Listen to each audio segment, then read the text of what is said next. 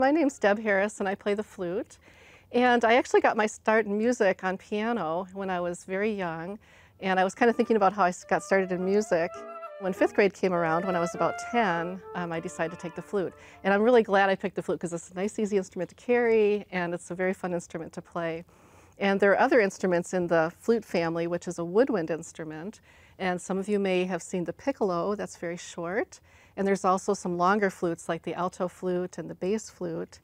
And probably some of you may have seen some Disney films that use these low instruments. If you think of like Jungle Book and the snake that's crawling around. If you go to a movie sometimes, just shut your eyes for a while and listen to the music. And you'll be able to hear a lot of different instruments, but a lot of times you'll hear those low flutes. And I'll play a little bit of what the flute range is. We can play very low.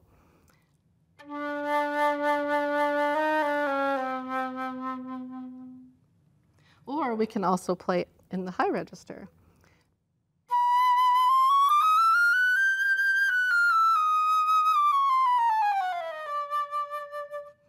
And because the fingers on the flute are so close together, we can play very fast notes.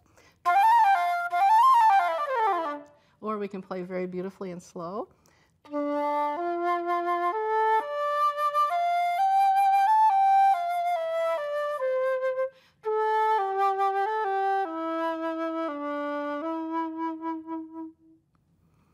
And I really love playing the flute. I play in the Fargo-Moorhead Symphony, and I'm finishing my 21st season with the symphony this year. And I've played in symphonies since I was 18, so it's been really fun to be a part of a bigger group. And I also do a lot of solo concerts, and I play some chamber music with friends, and I think that's one really great part of music, is to be able to get together with friends and have fun and play great music together. And the other fun thing about music is that we get to play music from many different styles and periods. If you think about, I can play music that was written for the flute back in the 1600s, all the way up to today, and composers to this very minute are always creating new music. So we have so much music in our repertoire to be able to perform. And then if you also think about the different types of music too, I play in symphony, I also play, sometimes I do some jazz. That's a kind of a stretch for me a little bit, but it's been very fun. You can play some ethnic music. Sometimes there's music of Japan or Africa. So if you think about it, there's music in every culture and many time periods. So there's just a wealth of music to be able to perform and play. And I'll tell you a little bit more about the flute. It's called a woodwind instrument, and some people ask me, well, why is it called a woodwind instrument when it's metal? Well, actually the flute first started out at the very beginnings, it was wood, and it was just one piece of wood with just one key on the end, and the rest of the keys were actually fingered with just holes. And then it developed slowly over time. Then it had 4 keys, then it had 8 keys, and then around the 1840s is when the flute came to be where it is today with all the keys that we have, and all the keys just make it much easier for us to play fast and play in tune. So that's why it's called a woodwind instrument, because it started out as a woodwind instrument. And then other people ask me too, well, how do you make a sound on the flute? Because there's no reed, there's no mouthpiece, we just have a head joint, and I'll take that out and show you. So the head joint comes off, and we have a lip plate with a little opening here. And the way we produce our sound on the flute is that we blow against this back edge and the air splits. So if I put it up to my lips, and it's sort of like a pop bottle if you've tried this at home, and if I just blow and split the air, this is what it sounds like.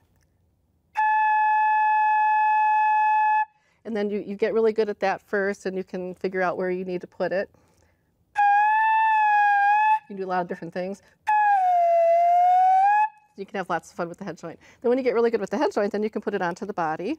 And I also wanted to show you too that there is one other part of the flute, the foot joint, so it comes apart in 3 pieces.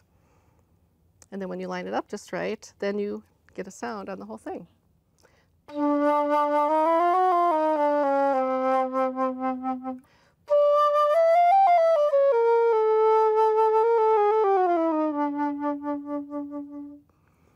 And also many famous composers have written for flutes. So some of you may know the composers Bach or Mozart, and some contemporary composers like Prokofiev wrote a really famous piece called Peter and the Wolf.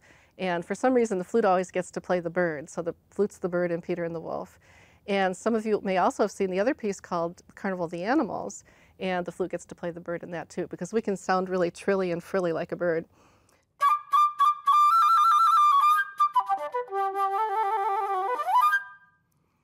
it's been really fun for me. Some days I wake up and I think, wow, I'm really lucky I get to play the flute today. So I hope you all would have that experience sometime too.